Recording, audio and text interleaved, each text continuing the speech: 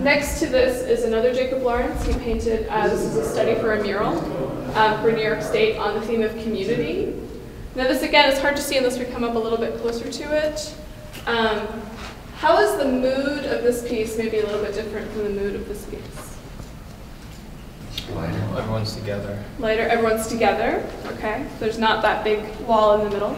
Lots of smiles. Yes, really exaggerated smiles in the faces of the people. Sort of a sense of cooperation. People are bringing their tools. Somebody's already started working. So it's a cooperative, productive, environment of creation. It's not so much social versus professional, if for lack of a better term. Gotcha.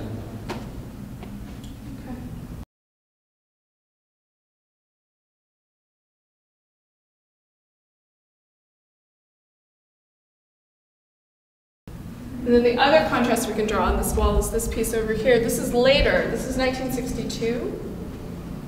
And it's interesting having it in the context of other works by African-American artists, especially dealing with civil rights, because it is, of course, very different. It's abstract.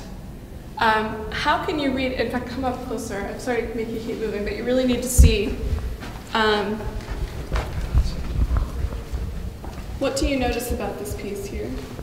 Red, white, and blue. Okay, so a red, white, and blue we associate with America, American flags. We're looking at regionalism here in the United States. I don't know.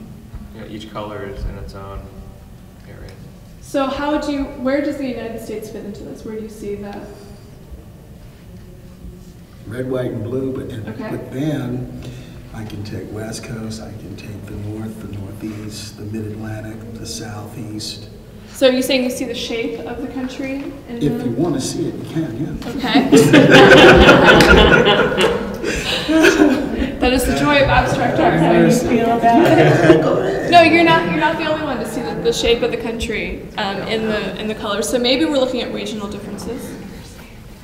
Knowing that this is about civil rights, does anything start to emerge with the colors?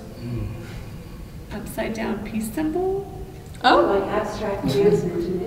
abstract Klansmen. Can you point any out specifically? That kind of, I don't know. That kind of strikes me. Horseback there, and then this turns into flames when you put. okay, so if the white maybe represents the white robes of the Klan, what might the other colors start to represent? Blood? Flame? Smoke, absolutely. So the red, white, and blue is kind of transformed into something very different. The title of the work is Evening Rendezvous. Why choose the title Evening Rendezvous rather than, Meeting of the Klan? Sounds a lot. But it sounds better in what way? It doesn't sound bad. Yeah. It's like Right. it's like It's a that social assumption, nothing order. bad's happening. Nothing bad's happening, right? It's part of what's going on, yeah. And then they did things in secret. I mean, if people knew they were coming, they would probably run.